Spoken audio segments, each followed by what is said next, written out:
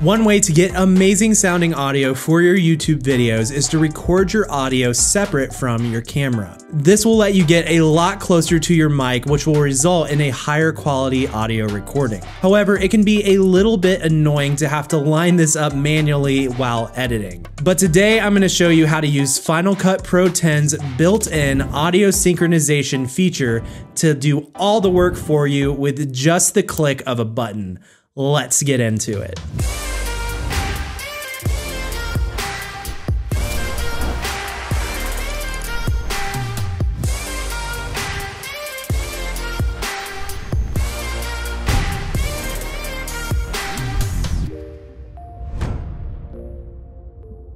Alright, welcome back to the channel. As mentioned before, today we are talking about audio synchronization inside of Final Cut Pro X. But before we dive into this, you'll want to check out my previous video all about Final Cut libraries, events, projects, and keyword collections so that you'll have a good understanding and proper context for this video.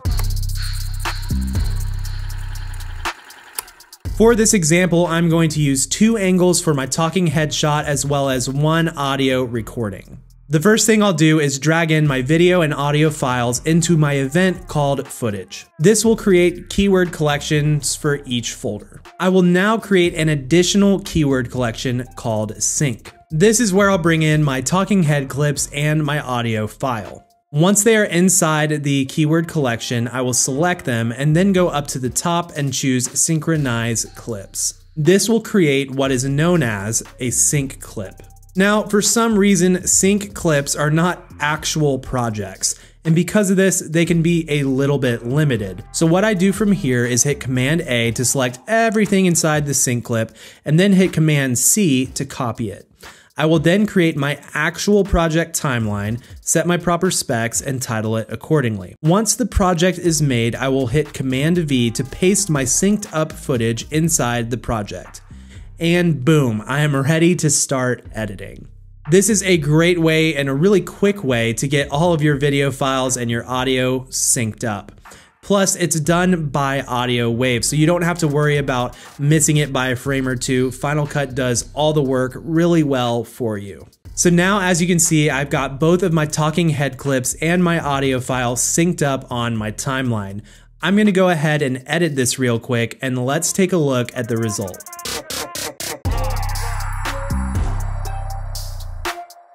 I just want to take a quick second to talk to you guys about today's sponsor, Soundstripe. Soundstripe is an incredible music licensing platform. They have a ton of awesome tracks that you can legally license for your client projects and YouTube videos. I use Soundstripe's music for all of my YouTube videos and all of my client work as well. If you want to head on over to their site, check the link down in the description, and if you like what you hear, you can use code CREATIVE20 to save yourself 20% at checkout. With Soundstripe, I spend less time searching and more time creating. Alright, that's going to about wrap up this video. I hope you have enjoyed this and found some value from it. If you're interested in any of the gear that I use, or maybe you want to check out Soundstripe, I've put a ton of links down in the description as a resource for you. Before you guys leave, make sure to like this video, subscribe, turn on notifications, and as always, stay creative. Peace!